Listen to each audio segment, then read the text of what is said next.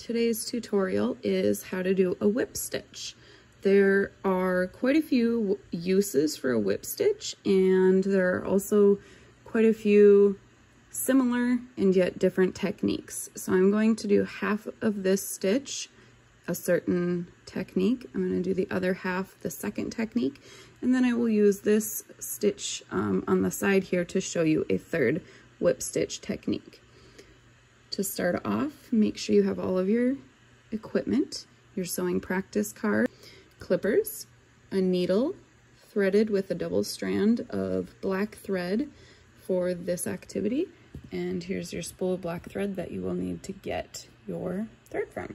I'm going to go ahead and set that aside because I've already threaded my needle and knotted it, so I'm ready to go. Like I said, we're going to start with this first half here. You can see I drew a line down the center of my stitches.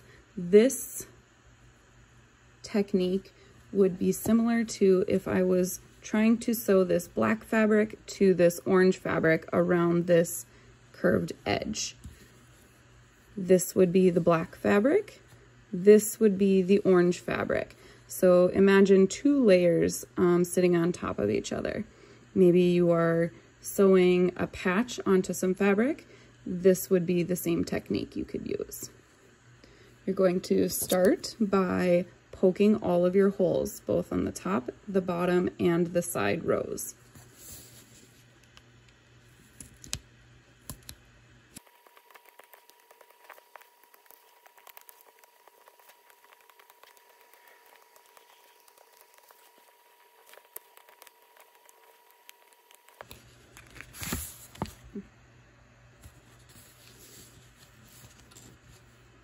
Now that I have all of my dots poked through, I'm going to start with my beginning knot. So right here at the end, I'm going to use these two stitches. The one thing you need to always do is hide your knot when you're tying them. So if we are imagining that this is one piece of fabric and this is one piece of fabric on the other side, this is the top. So I want to make sure that before I lay this second piece of fabric down, I go ahead and start my stitch by just going down and up through the fabric like that. And then I would go through the loop before pulling it tight, as we've done before, up and down and through the loop. In this case, we went down and up because we actually want to hide this knot between the bottom layer of fabric and the top layer of fabric. So what this would look like right now is me adding my second piece of fabric on top here. And now I have a knot and I'm ready to stitch. At this point, I'm going to flip it around because I want my stitch, my knot's hidden, I want my stitch to go down and then up through the second layer of fabric. And then I'm going to swing it over, down, and up. So this is why it's called the whip stitch, because you take a stitch, whip it around, down and up. So you can see that the stitches I'm creating at this point are at an angle. This is a fun technique for adding some detail, down and up.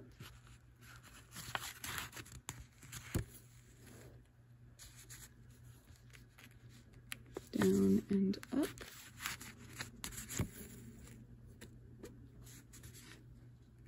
Down and up.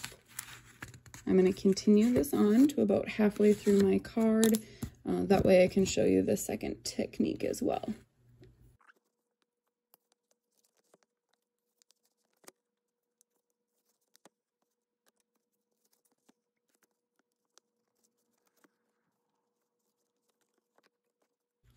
All right, this will be my last stitch. I'm about halfway through my card.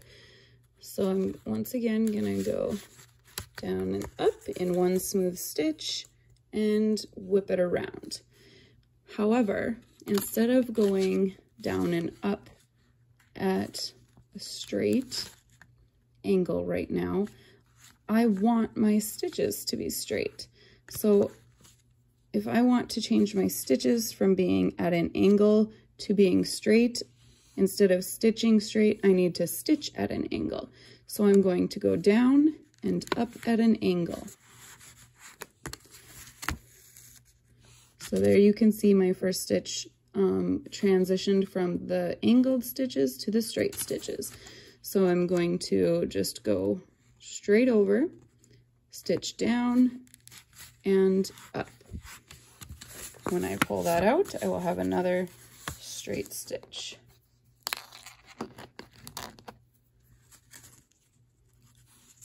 Stitch down and up at an angle. Oops. This one's a little harder to show without getting in the way of the camera, so I apologize.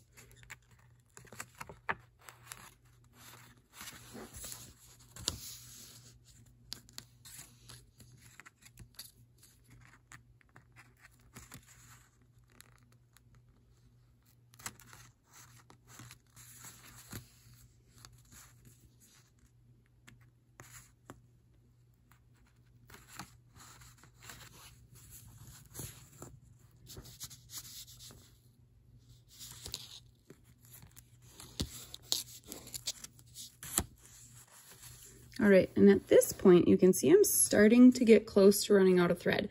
I'm gonna do 2 more stitches, and I'm going to stop and tie a knot, and then get new thread to continue my stitch. There we go. So remember that in reality, this would have 2 layers of fabric, one on top of the other. So at this point, since this is all stitched together, I could flip my fabric up and tie my knot right here. And then when I continue, I would hide my new thread knot here, lay it down, and continue my stitching. You would never know you quit stitching and start it again.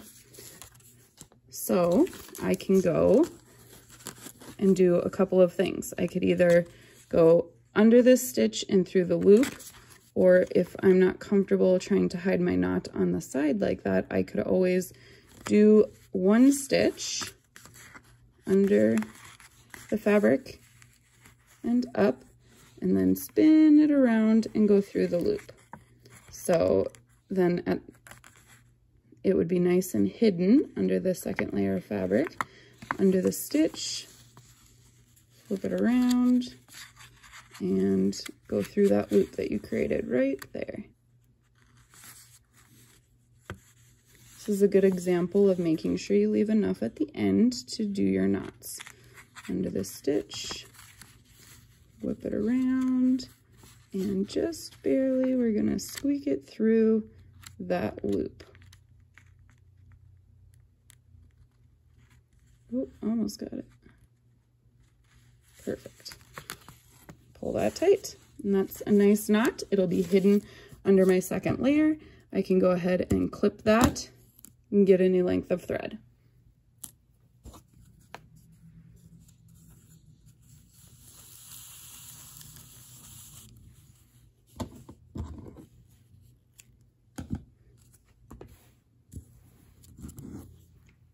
At this point, you'd go ahead and rethread your needle, pull that through, match your ends. So we're getting these 2 ends real close here. And we're going to put them together as if they were 1 thread. Wrap them around your finger. Take the loop off, tail back to front through the loop. And there you have your knot. Always slide it close to the end of your thread and trim any excess. At this point, I'm ready to stitch again. So I would hide my knot in the same spot. Where I ended, I could just go up and down, or excuse me, down and up, pull it almost tight, separate your threads, and go through that loop. Then when you pull it tight, it is once again hidden under this flap of fabric right there. If you ever have a tail, just tuck it under and bam, it would be hidden. And then you can continue your stitches. So remember, we want our straight stitches, so we have to go down and up at an angle.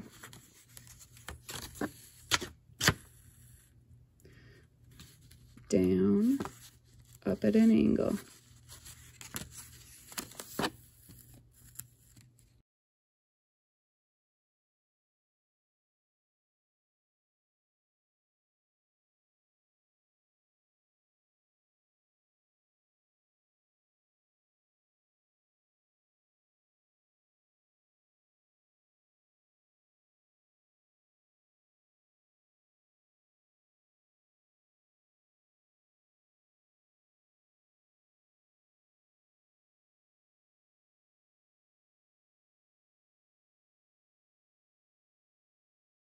And at this point, I can go ahead and go back to coming right out where I was on my last stitch, because once again, this would be under my fabric right here.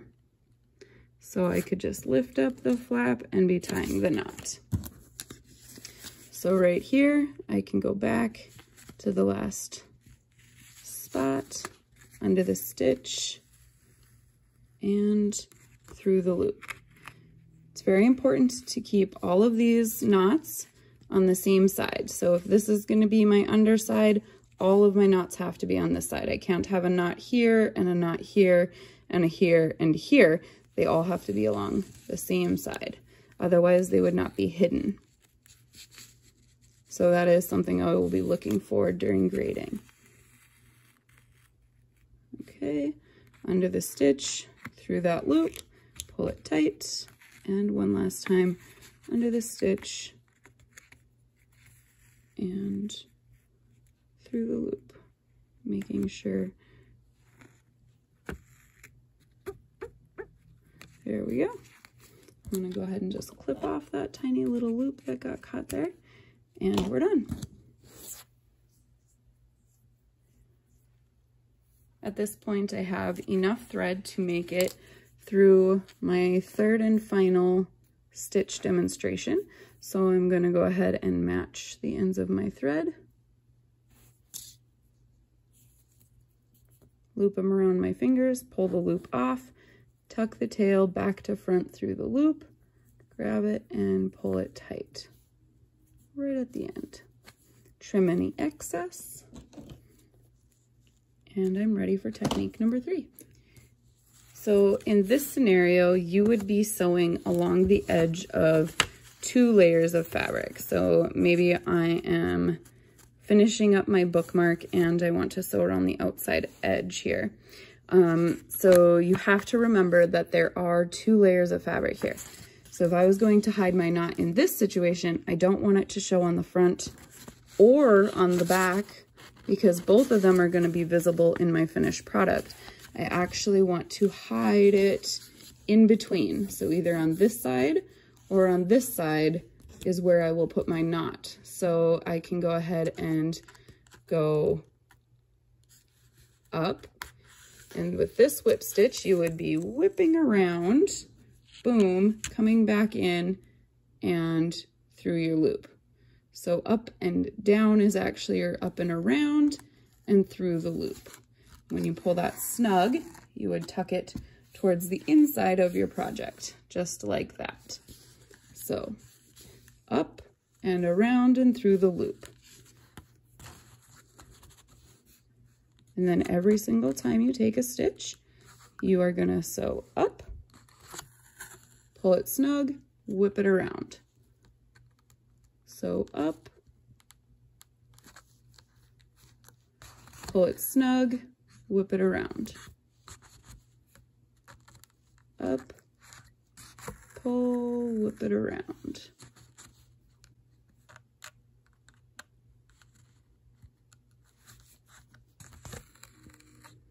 This is a very quick stitch because you're only taking one stitch for every up and down.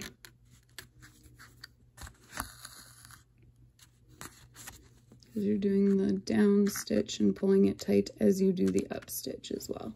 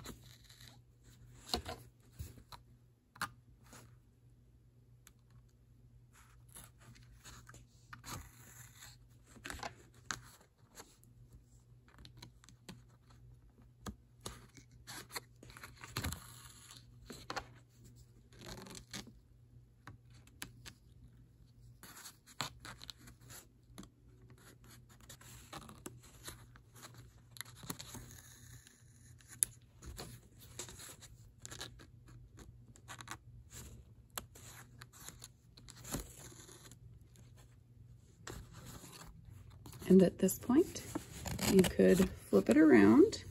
So this was your last whip it around, and instead of going back up through, you're gonna go under the stitch. I like to do this one a couple of times for the under the stitch, just to kind of get it tightened around there, and through the loop. When you pull this tight, it's good to pull it down towards this opposite side of the edge so you're not tying your knot where it's going to be visible. Under the stitch and through the loop. Pull it tight one last time, under the stitch and through the loop. Boom. At this point you can trim your thread, and when you flip it over, you'd have this nice smooth stitch along your edge.